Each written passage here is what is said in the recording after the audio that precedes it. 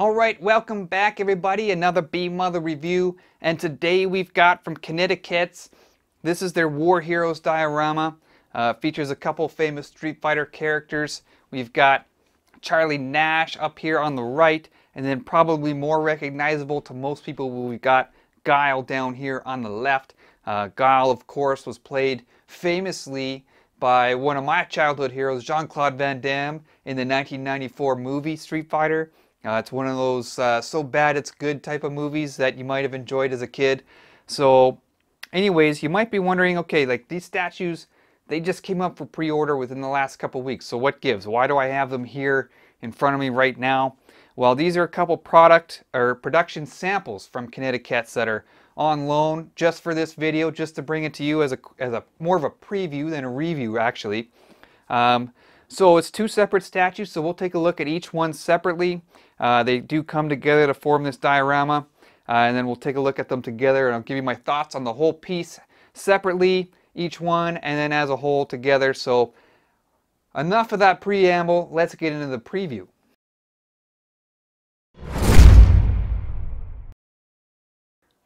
Alright, we're going to start off with Guile Nash. Sometimes he goes by just Charlie or sometimes just Nash, depending on the game. I'm going to be perfectly honest right off the start. I'm not super familiar with this character. He was technically in Street Fighter 2 by name. He was part of Guile's backstory in that game, but didn't appear until Street Fighter Alpha, which came out after but was technically a prequel.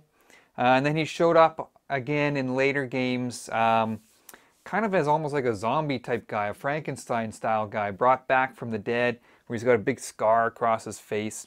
This outfit you see him in here is kind of his origin outfit.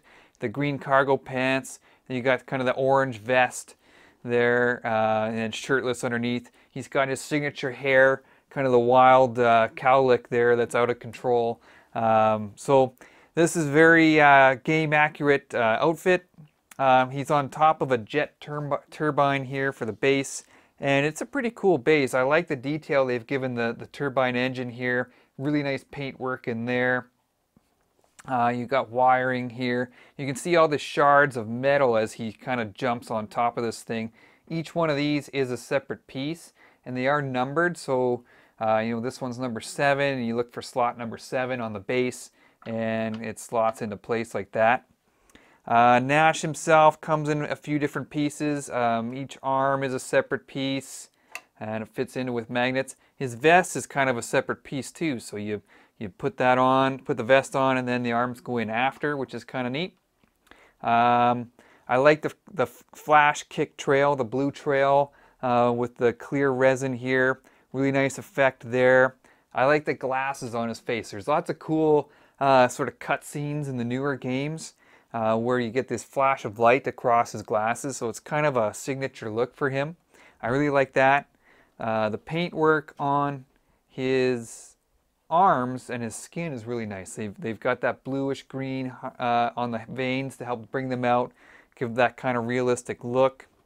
So pretty cool piece. Now, the one thing I would say about this is, as a standalone piece, the base is maybe a bit big. It kind of overshadows the character a little bit.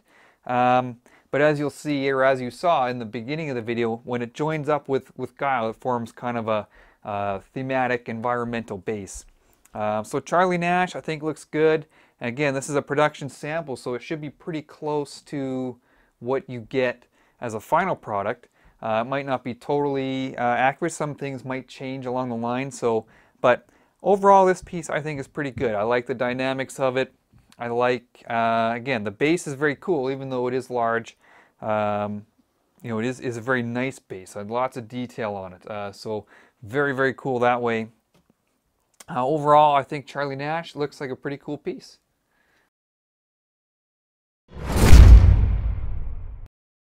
Okay, so second of the two pieces here, we've got Guile. And as I said off the top, much more recognizable character for me anyways. I know him from Street Fighter 2 and Street Fighter 4, the games that I played the most. And I mean, this is a really, really cool statue. I didn't play much as Guile. I don't like his moveset, the charge back for the sonic booms and things. but I played against him many, many times. So it definitely is a character I know, and he looks really cool, as I said. They've given him kind of this more realistic look to him. And that really nice portrait here. I love the grimacing, baring his teeth. It looks like he's really putting a lot into this sonic boom here. You can see his feet digging into the top of this airplane wing, and the shards of metal kind of shooting out. So it looks really, really nice. Again, each one of these little pieces, shards, is a separate piece, and they fit in like that. Again, they're numbered, so you can find where they go.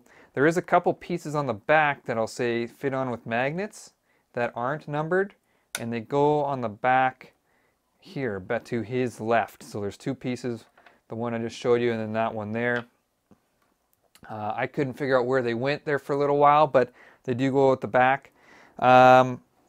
Again, really, really nice job with the paint work on the veins.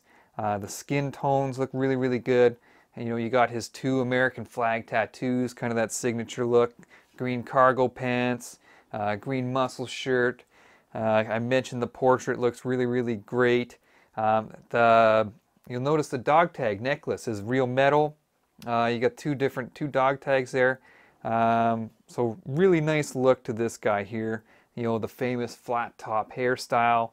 What would have been kind of neat is if they put like a comb in his pocket or something, because one of his victory poses is to brush up his hair. I like the clear trails of the yellow. They do fit on with a magnet.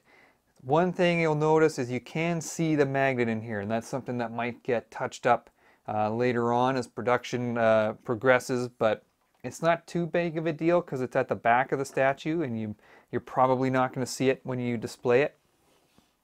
But I mean, overall, between the two, this one's definitely my favorite, and mostly for character recognition reasons. Again, he's a character that I'm very familiar with. Very, very cool. I like the expression on his face. He's got the veins in his forehead there. Very, very cool piece. I really like this one. So as a standalone piece, I think this one works really well. The base isn't too overwhelming. There's lots of cool angles to display it. Either if you're looking down at it or looking up at it, straight on. It doesn't matter with this guy. You're going to get a really cool display angle for him. So I really am a big fan of this Guile statue.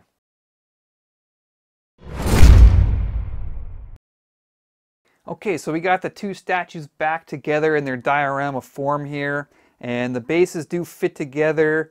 There's no physical connection between the two. They just kind of butt up against one another, but there is kind of a notch you'll notice in the middle where you can align them kind of perfect, so they align, look at each other perfectly there. So watch for that when you're putting them together.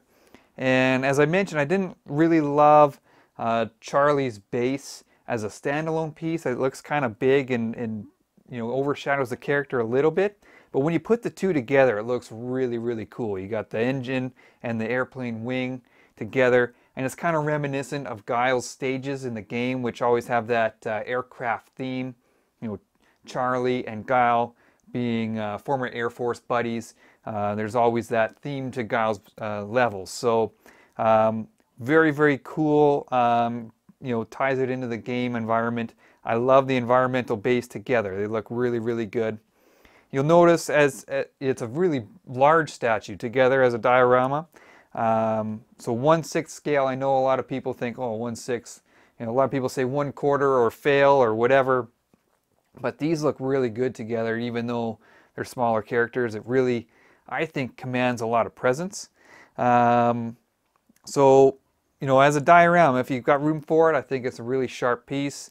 The two guys together, interacting in this fight is probably more of a friendly, like sparring fight because they are good buddies in the storyline. But really, really cool piece. I like, as I said, the two bases going together really help this piece shine, I think.